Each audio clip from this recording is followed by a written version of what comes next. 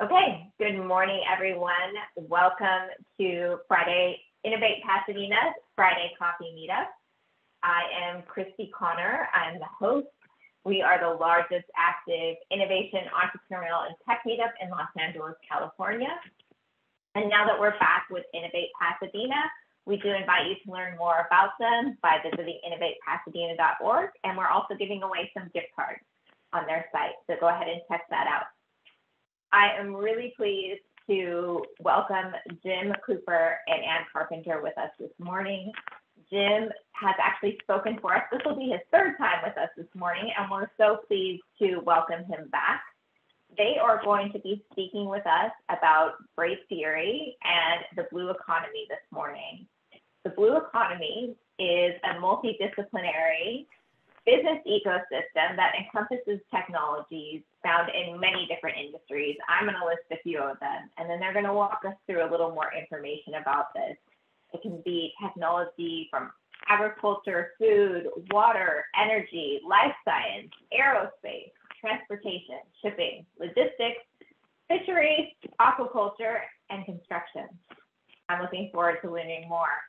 As co-founders of Braid Theory, Ann and Jim bring extensive business backgrounds to help launch companies through their accelerator and through partnerships. They have backgrounds in business, science, ocean, and maritime. We were just having a fun conversation about diving right before we got started.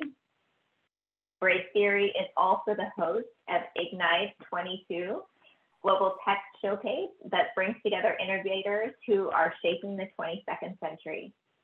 Please welcome Ann and Jim. We are looking forward to hearing from you today.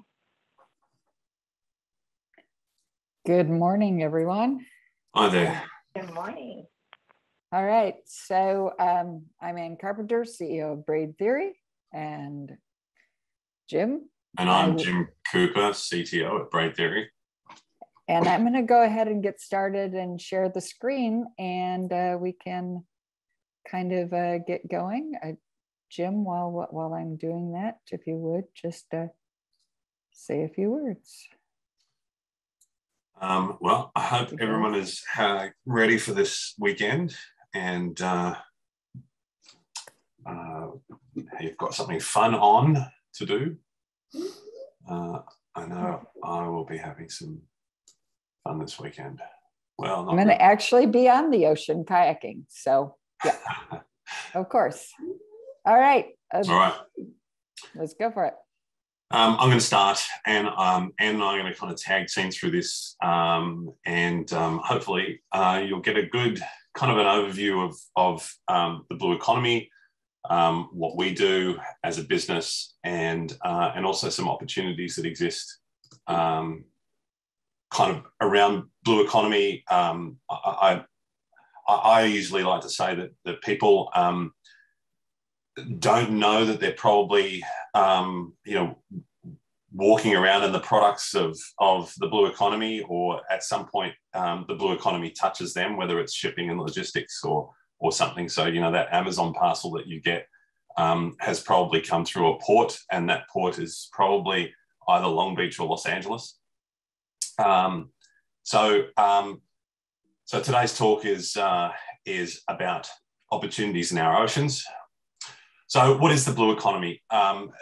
Broadly speaking, the blue economy is an ecosystem. It tries to solve problems in our ocean, marine, maritime sectors, and broadly looks at different kinds of technologies, integrators, contracts around RFPs and government needs.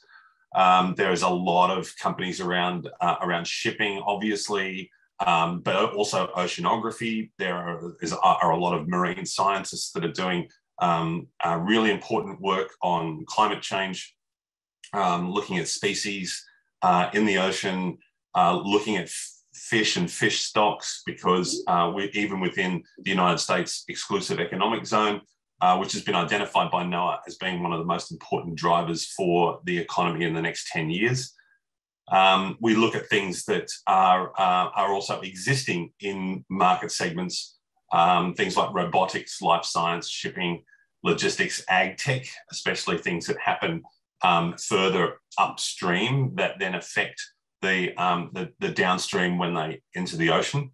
So, ocean runoff and stormwater drains. Energy. There's lots of movement around ocean energy, but also things like biofuels are important too.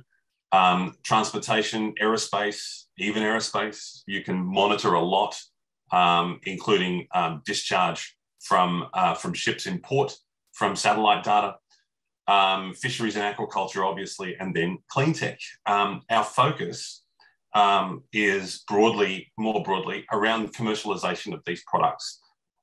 Things that go into the ocean or things that come out of the ocean, cross and multidisciplinary. So it revolves around a lot of different kinds of science and engineering and enabling technologies.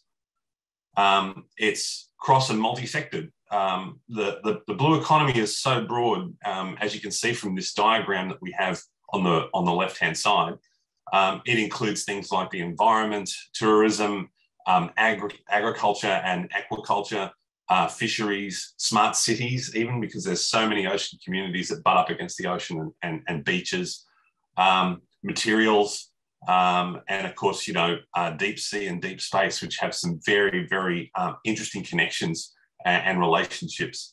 The things that you build for space can often be used in the deep ocean as well. Most of the companies that we like to see are in that science and engineering led kind of framework, but we do look at a lot of enabling technologies too, so hardware and software, particularly sensors and the things that drive those sensors. Data and data sharing is becoming so important. We see that as being a part of the movement forward through the blue economy, and that's the reason why that sector is going to grow. We have a lot of existing infrastructure around the ocean. Ports obviously are the kind of the biggest part of that infrastructure, and they're kind of obvious. Next slide, please.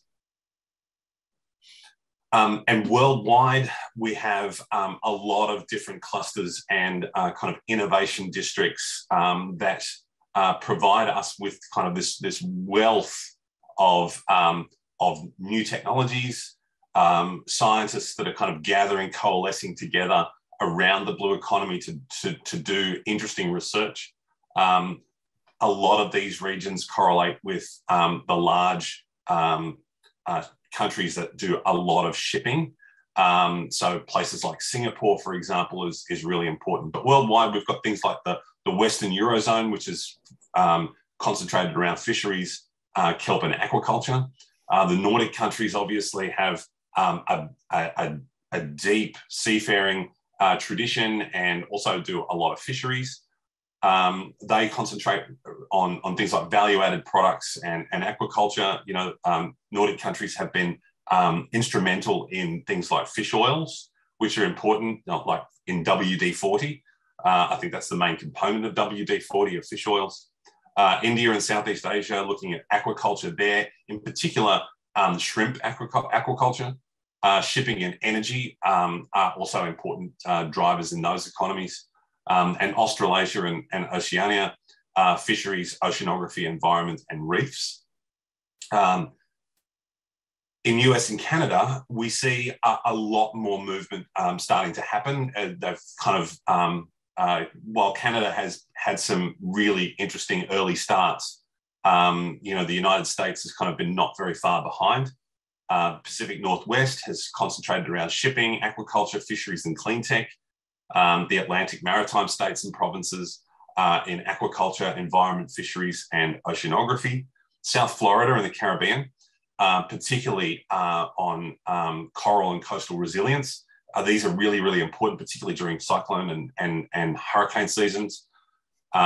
Southern California, kelp, energy, life science, ports and maritime, and clean tech. Obviously, the kind of the elephant in the room are these four ports that dominate the blue economy in Southern California: Wainimi, San Diego, and then of course Long Beach and Los Angeles. Hawaii, aquaculture and tourism. and Alaska, value-added products, tourism, fisheries, and fish processing. So we still have some fish processing in the United States. Next slide, please. So why blue tech? Why is this important? Well, NOAA released a report last February. They said that there is a $450 billion opportunity by 2030 in the blue tech sector. These are technologies that are kind of in that realm of that kind of diagram we had a couple of slides ago. In all of those market sectors. So, things from enabling technologies to prevent stormwater runoff going into the oceans, all the way through to, satellites that are monitoring ocean temperature. We saw a 271% investment increase up to 2015, and it's been growing roughly at about 400% since 2016. So we've seen a lot more investment, including things that are not necessarily related to the ocean, but tangentially related to the ocean. Things like cellular agriculture or lab-grown fish products. So we're seeing a lot more interest in the blue economy from investors. It's relatively nascent, so it's as an industry itself, it's kind of growing, and there's still some teething issues, but it's a relatively greenfield opportunity for people like investors and industry to enter into. There's a lot of opportunity there. Next slide. And why now? Well, because 90% of the world is covered in ocean, but we only have a very small utilization of ocean products. It's very hard, obviously, to get to the deep parts of the ocean without serious technology, and to find out what's at the bottom there, we need to develop technologies that allow us to investigate those regions and find new products or new ways of multiplying our technology and discovery efforts here on Earth, on the ground, terrestrial Earth. We saw a 200% increase in ocean research activity in the last decade, which is good. But typically there's been a lack of expertise across multiple industries that are related to the ocean. So everyone has been siloed, and no one has had a kind of a broad multidisciplinary approach before. It's the next frontier of development. We see a lot more going into aerospace and looking at planetary discovery, but we're still lacking in some clear understandings about the ocean. But we can be creative. We've got a lot of opportunity from a blue sky perspective to kind of think, well, okay, will this work? Will this use case work in the ocean as well as on the land? Next slide. And, just to say on that, one of the things we really do see is the opportunities, is all the wealth of knowledge and research and tech that's here in Southern California, that is in the clean tech sector, that it is in terrestrial opportunities, that's in life sciences. There's so many opportunities to rethink of new use cases in and around the blue economy. So we like to say that our Braid Theory model is a vertically integrated venture advisory. We do quite a bit of stuff,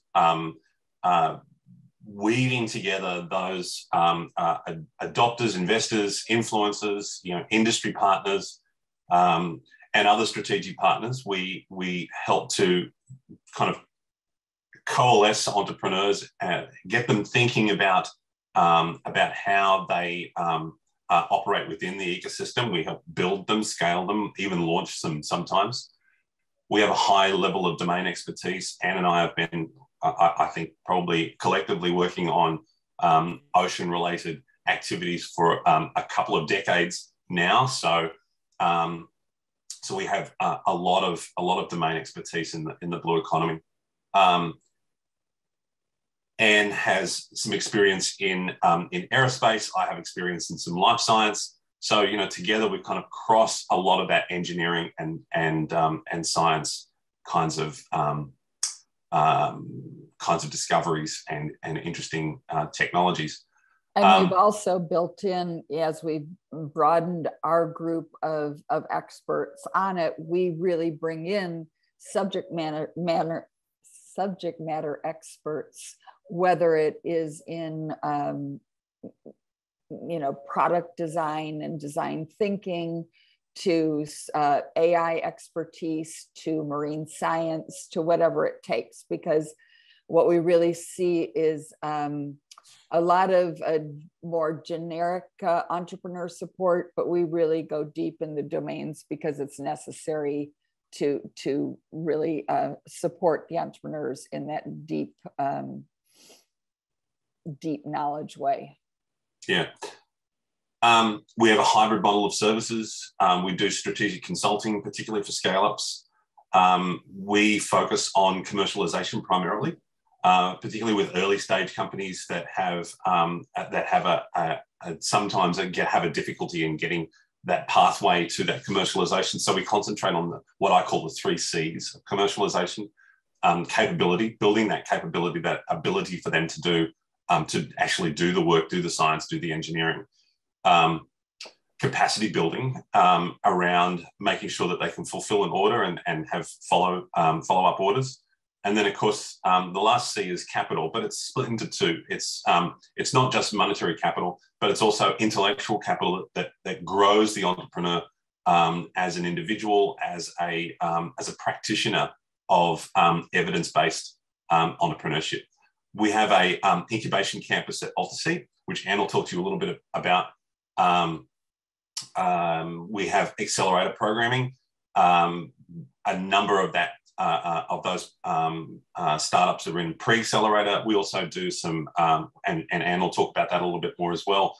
We have some work with our government partners building accelerator as a service. We do have supporting events, including our large event that's coming up in May called Ignite 22. Anne will also talk about that. We help companies access capital. We leverage our ability to do grant writing.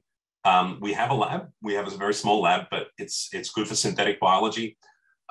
We like to do things around robotics and prototyping, and we help companies investigate pilot projects, and sometimes we help lead them through that. Next slide, please. So this kind of is a diagrammatic version of what I just said. We have space down at AltaSea. We have access to a broad range of capital. We do events, and not just our large event, but we have smaller events too. We do a lot of programming. We have a unique pedagogy which we believe allows us to help startups grow into the industries. We do some business development and strategic consulting as well for our scale-up companies. Next slide. And then finally, we have a strategic focus. We look at use cases as being the best way to find that, something like, say, an unfair advantage around what the market is, found as to be salient. It could be the best available control technology. It could be the ability to do something that no one else can. It could be your leveraging partnerships and access to a channel to market that could provide that strategic focus. And we use the use case as a way to coalesce around that. So areas around digital solutions, particularly in AI and machine learning, miniaturization and ruggedization for aquatic environments. These are things that are becoming even more important, and the blue economy is becoming more dependent on this. Energy density and storage, we're seeing a lot more of that. Energy, particularly ocean energy and biofuels, and peak shaving as being important areas for discovery for startups. Synthetic biology is growing. It's really, really growing. Building stuff from biology, I think, is going to be something that is going to propel us into the next probably 100 years. And so we've got to focus on building some of those early stage companies as well. Some of them are within our latest cohort. Coastal resilience and environmental regen. Food supply, especially value-added ingredients, protein throughput and yield optimization. Supply chain tracking and traceability, particularly for seafood. That is a big problem. And then ocean observation has been a kind of a hallmark of the last couple of years, particularly as we're focusing on that, you know, in that NOAA report that I mentioned earlier. Ocean observation has been identified as being one of the 5 drivers of the blue economy, particularly in the exclusive economic zone for the United States. So it's a very important way of gathering data for the blue economy. So and now I'm going to turn it over to Anne. Yeah. So I don't really want to confuse you with this slide, but because, as Jim mentioned, the port economy is so important to our region. A lot of times when companies come to us and they say, oh, they want to sell to the port, and they don't really, they think that they're pitching their product or service to a port authority. But what's really interesting is the port ecosystem is so complex. And so just when Jim was trying to kind of break out what the sectors within blue economy, even within the port, you've got so many different layers and influencers and stakeholders in it. It's not just the port authorities, but you've got industry associations and unions and social justice communities, regulatory. So you have a whole lot of influencers that are looking at, when you think about policies or regulation, this is part of where you're looking at where your opportunities are. Because as you have to go to cleaner fuels or zero emission technology, each one of these steps on a regulatory side creates an opportunity for an unfair advantage for an entrepreneur working in that area. You also have to look at the ports not as a static piece of real estate on the coast, but it's this whole goods movement ecosystem. We all saw through pandemic the conversations around the bottlenecks. I live and work here in San Pedro, right at the port of LA. And at one point you could count more than 100 cargo ships in just waiting in line to be unloaded. So everything around efficiencies and goods movement, anything in the clean tech sector that is making shipping cleaner or greener, this is all very much of interest. And then, of course, it's all related to a lot of the infrastructure side, road and rail, real estate, construction, utilities. So all of these things come together to say, okay, this is a very target-rich environment for entrepreneurs to work in. It's also a very complex one because of so many different players. So that's one of the things that, we as Braid Theory have navigated this ecosystem for the last decade. And so that's why that specialty of service is something that's really important to us, and finding pilot project opportunities, grant opportunities, contracts, and working with government agencies is something that we really see as a need to support the entrepreneurs through. But the opportunities are huge. And then in addition to just the port operations, you've got this whole underlying environmental issue around, both water and air. Some of the specific programs that Jim mentioned that we do is we have launched in January our first cohort of pre-accelerator and accelerator programs here in Los Angeles at our facility at Altasea, which is actually right behind me, the picture that is there. This is our Altasea campus, which is 35 acres on the port, at the Port of Los Angeles. We have waterfront space. We're in this 80-plus-year-old warehouse. There's a complex of, each building is 60,000 square feet. There's 4 buildings, plus there's space for future development. And so we host our accelerators and pre-accelerators. It's a hybrid this year. The pre-accelerator is split into 2 different cohorts. One related to synthetic biology, as Jim mentioned, it's the Celsius lab, and we have access to our lab there. The other one, LA Blue, is more in that built port maritime environment. So I kind of think of it like one's the science side, one's more the engineering side, but more industrial versus life sciences. And then we have an accelerator program that combines them both and is running concurrently here in LA. Our next launch will be Florida. In South Florida, the issues are different. You have sea level rise, hurricanes, increased storms, salt water literally bubbling up in the backyards in Miami. You have a very different marine ecosystem that's more related to coral. You have different industries, like more in the tourism and the cruise sector. So by being bi-coastal, we can support the entrepreneurs that are focused, as Jim said, on these use cases.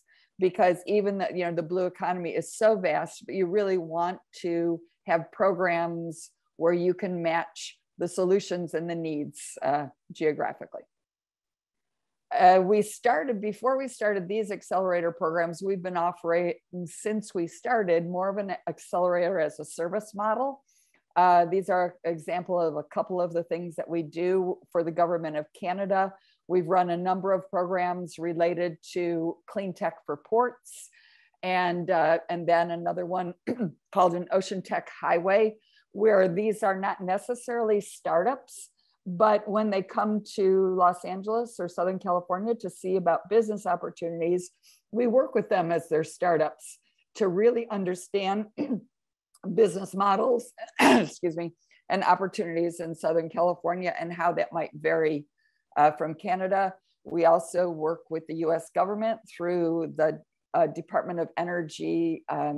It's called the American Made Challenges. And so we're called the Blue Power Connectors, where we're supporting a number of initiatives related to wave energy and marine energy to power different use cases. First one, ocean observing, and now we're doing a second one on the Waves to Water Prize, which is using wave energy to support desalination. The way we couldn't do what we do, and frankly, none of the other clusters and in around blue economy can do it alone. So what we've done is really built a very, very deep network. As Jim mentioned, things are cross-disciplinary, cross-industry. And so it's really important to bring all the stakeholders together when you're looking at supporting entrepreneurs. On the right-hand side, this is a little bit more of our Southern California ecosystem. I won't go through all the details, but obviously the port stakeholders, our university stakeholders, other incubators and accelerators in adjacencies, such as Starburst and Lacey, biolabs at the Lundquist Institute. All of these adjacent industry communities, entrepreneur communities, are really key to finding solutions in blue economy. And then on the other side is a little bit of similar of what we're doing in Florida. Some things of what's next is what's really interesting around blue economy is when you start thinking about things like kelp or building kelp farms, and then finding value-added products from the kelp. When you're looking at coral restoration or coastal resiliency projects, it's not really matching one solution to one customer. They're much broader initiatives to solve bigger problems. And so our next step in our evolution is really an advanced project initiatives. In South Florida, it's more related to coral. In LA, it's more related to plant aquaculture, right? Seaweed aquaculture. But really, it's looking more holistically on bringing together a number of entrepreneurs and solutions related to enabling technologies, going after larger pilot projects and opportunities, and really, more closely what we really envisioned with Braid Theory about really bringing together these major strategic partners to go after solving deeper initiatives.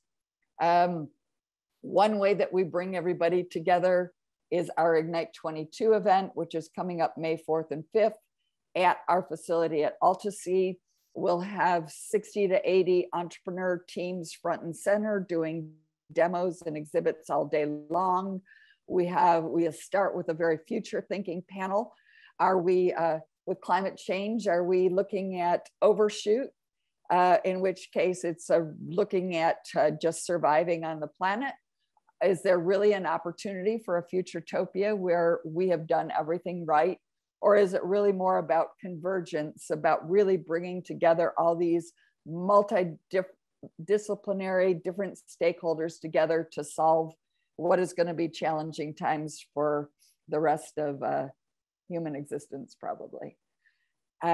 So I just want to, at this point, stop here. We're within our time, but it's not a huge group today. So really happy to take questions and turn it more into a conversation.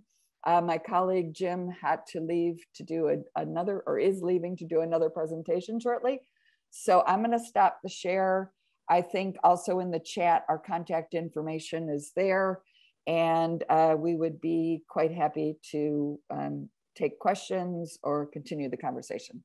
Yeah, thanks everyone. I've got to head off and give a presentation to our cohort, our accelerator cohort. So I'll talk to everyone later. You can find me on LinkedIn or shoot me an email. Thanks a lot. Bye. Thank you so much, Jim. Thank you, Anne, for that very informative presentation. If you're on the Zoom meeting, you can go ahead and place your questions in the Q&A panel. I do see one though in the chat. With climate change driving drought, while at the same time ocean levels rising, what companies are working on desalination for drinking and agriculture use? So it's really interesting what's going on in desalination. Traditionally, if you're looking at desal systems along the coast for providing water for the city of Los Angeles, there's some really strong and environmental issues about what do you do with the brine, because as you think about it, as you get rid of the salt, you have this brine solution that you have to get rid of. So there's been some real fits and starts. There's an interesting company that's a startup working here in LA that's looking at how to actually look at that brine and pull out all the very important minerals and salts and finding value add product from that, which until now really hasn't been a financially viable opportunity, but that's a super interesting way of thinking it. I was just participating on the East Coast, well, virtually, for our teams that had for the Waves to Water competition, which went from design to build to drink. And so actually this week, they're testing their systems in water. There's a really interesting company out of Canada called Onika Water that is building small, medium, and large scale systems. And each one of those are very different use cases. I think right now, probably the most viable solutions from economic standpoint is not immediate disaster relief, because it still might be cheaper literally to ship in bottles of water. But when you think about disaster zones, really wiping out, whole utility systems, water systems, sewage systems are completely wiped out and really can take years to rebuild. So sort of that near term, how do you provide fresh water? These are the places, these are some of the business cases that we're seeing more for desal. On the agricultural use is also very interesting because, again, groundwater was cheaper. But if you think about the last droughts, almond farmers in Central Valley went from drilling for water 100 feet to more than 1,000 feet. So the cost of getting fresh water, and plus our aquifers are being depleted. So it's not just drought of what we see dry of what's coming from precipitation, but we're actually depleting our full water, our in-ground water supply. So definitely a lot of need to continue to see other opportunities for desalination, and not even that, but also the reuse of wastewater. And that seems to be for agriculture use, that's probably the more near term instead of a desal system. Yes, so Thank I can you. talk. Well, as you can see, we tend to dive pretty deep on how we work with our companies and how the time we spend on these issues. It's pretty amazing. Looking at that network that you created on slides, I mean, can you talk me through that process of creating that massive network and then how you manage that? I know you have Ignite 22, which is really exciting, but what does that look like? Well, so first off, our tagline, when we started the company, our tagline is proving collaboration works. We never set out to be a resource heavy, bogged down consulting organization. We always saw ourselves as something that the best way that we can solve the problems is be the ones that fill in the gaps in the ecosystem. So there's already plenty of really good sort of general business incubators and accelerators, especially here in Southern California.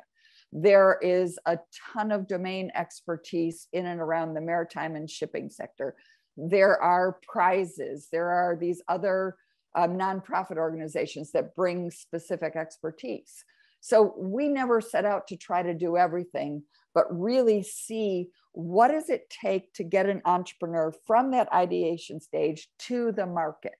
And to the market is the most important thing to do. And if that includes capital, VC funding, non-dilutive, SBIR funding, whatever it might be, our whole goal is to get the entrepreneurs to the market. So if you're going to do that, then to satisfy what they need, you have to really look at how can you connect them to the right places into the market. And the other thing that's really important is ocean solutions are global. So for some startups, a lot of startups, you say, okay, Southern California is a target-rich environment. I'll land here and I'll have so many customers here.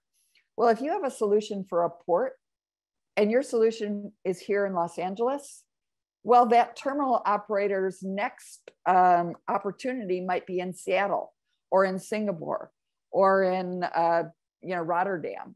So you're already automatically, if you're in the blue tech space, you have to think globally. And so we just facilitate that. And Jim and I both serve in an advisory role, volunteer role on numerous boards.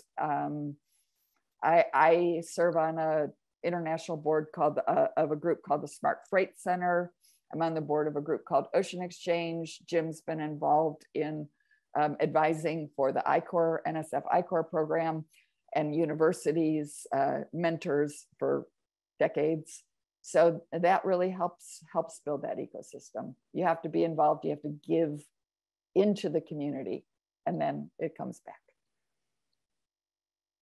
How is your role, this is kind of a side one, but your role as Chief Innovation Officer in Los Angeles, that's yet another role you bring on. Can you talk a little bit about that? Yeah, so that started, so first off, it was the first ever Chief Innovation Officer appointed in the city. So our Councilman Joe Buscaino just kind of pulled it out of the air and said, you know what we need, if we're really going to build this blue economy in Southern California, we need somebody who's really focused and who's going to give the attention to really think about it from the innovation side, not just from bringing companies here and so on. So that was how I became appointed to do that. So it's kind of an ambassador role. It's a signaling to the market that this is important and key. And it's now translating into very actionable ways. Our company, Braid Theory, is one of 40-ish, about 40 organizations that's led by LAEDC and Alta C on the major Build Back Better regional grant opportunity. We got through the first round and got a phase 1 grant late last year, earlier this year. And we've just submitted a proposal that is for $70+ million in funding on the blue-green economy around port, improving the transportation and goods movement sector through the use of thinking about blue-green technologies and jobs and so on. So next up, we will be also participating in a similar initiative around hydrogen that is looking to bring billions of dollars into our region. So, a role like a chief innovation officer is a signal, it's a catalyst, and it helps, drive the thinking on intention, I will say. Our next question is, what companies are working on automation in longshore operations? That's really interesting. So,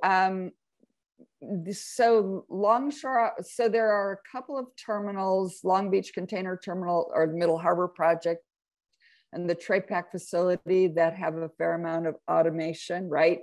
There are numerous supporting technologies in, whether it's battery technologies or, grid movement automation technologies. But here in Southern California, there is that clear dance. We have a huge workforce from the longshore, the union operations, and there's